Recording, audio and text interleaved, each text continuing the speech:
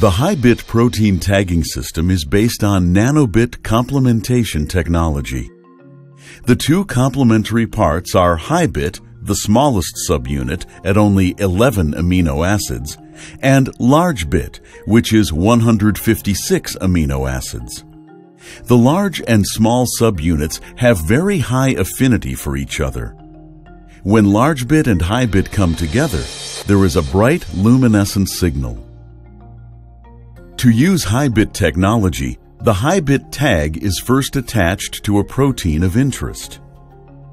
The protein can be expressed on the cell surface, secreted from the cell, or inside the cell. Large bit is supplied in the detection reagent along with luciferase substrate.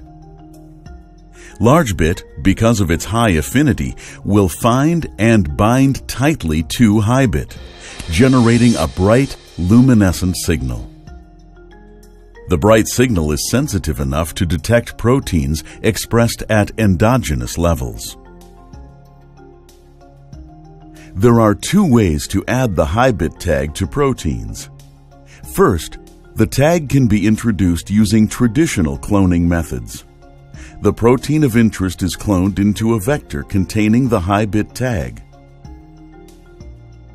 A low expression vector is sufficient for this approach.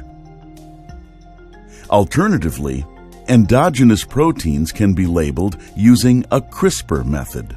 There are three ways to detect HiBit tagged proteins: a lytic assay for intracellular proteins, a cell-based assay for cell surface expressed proteins, and a fast 5-minute blotting assay.